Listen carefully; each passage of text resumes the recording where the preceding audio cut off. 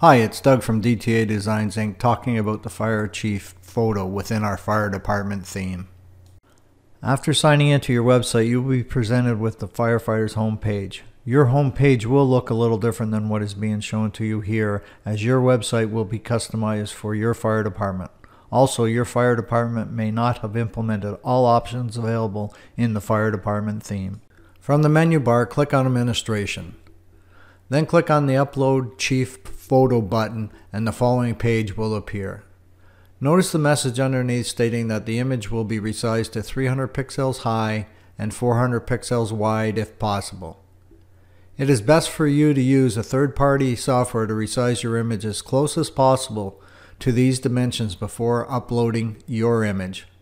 By using a third-party software, you will be in complete control of cropping, etc. Okay, let's update the photo for Fire Chief Alice Cooper now. Click on the Browse button and a file dialog box opens. Navigate to the location of your photo that you want to use to replace the existing Fire Chief photo. Once you have navigated to the photo, click on it and then click on the Open button. Notice that your file name now appears above the Upload button. Click on the Upload button. You will now see on the left your current Fire Chief photo and your new Fire Chief photo on the right, the way it will appear on your Fire Chief message page. If you are happy with the way the new photo looks, click on the Confirm New Fire Chief Photo button. If you are unhappy with the way the photo looks, click on the Cancel New Fire Chief Photo and do some additional editing of the photo in your third-party photo editing software.